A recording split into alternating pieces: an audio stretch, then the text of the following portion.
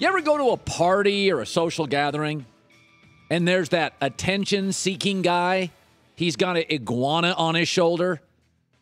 Yeah, Bob can't keep a job, but he's exotic pet guy. He can afford a $9,000 boa constrictor at home. Look at me, I've got an iguana. Girls do that at parties, too. Marissa runs out of the party crying. Does she go home? No, she makes sure she's on the balcony by the window so everybody can see Marissa crying. She had a bad day. Doesn't leave the party, of course. Wants to be consoled by all her friends, and so she stands so you can see her inside the house, outside on the balcony. There's Marissa. And there's Marissa next to the iguana guy and the exotic pet guy. Look at me. Odell Beckham is a look-at-me guy. Now, he's a remarkable talent. I'd love to have him on my football team, and I'd pay him a bunch of money. But on a totally legal hit last night, flip the helmet off. Look at me. Throw the ball to defensive back. Look at me. Then he jogs off the field on his own, gets into the tunnel, knows there's a photographer, and kneels down. By the way, that's a totally legal hit. Surprised he doesn't have an iguana on his shoulder. Or didn't leave the field crying and stand by the window. I mean, come on, Odell. Can you imagine Calvin Johnson, Hines Ward, Larry Fitzgerald, Julio Jones? It's a totally legal hit.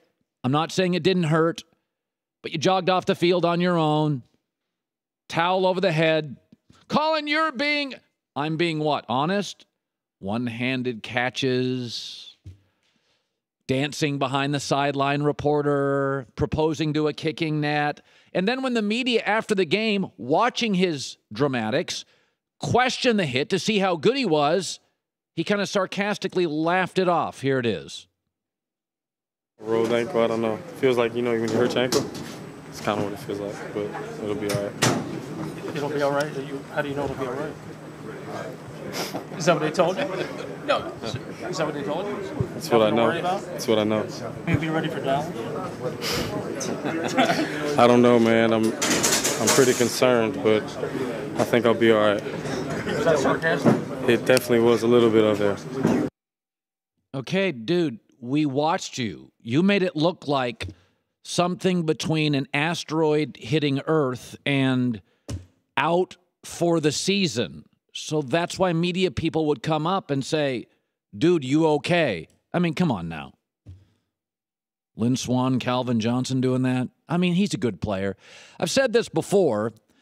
The downside to pro sports is that the players are mostly really good in their 20s, but most people, myself included, aren't really ready to lead a franchise in their 20s. This is why the first time I met Russell Wilson, I said, give him the keys to the franchise. He's a 23-year-old, 40-year-old. And why I never bought into Johnny Manziel, who was 23 going on 13. This is why Odell Beckham deserves money, is fun to watch, is a great player, is amazing, has a cool shoe deal. I would love to have him as a guest on the show, but this is why I'm not building my franchise around him. I mean, come on, dude. You're the one that acted like career was over. Reporters just asked you a question, are you okay?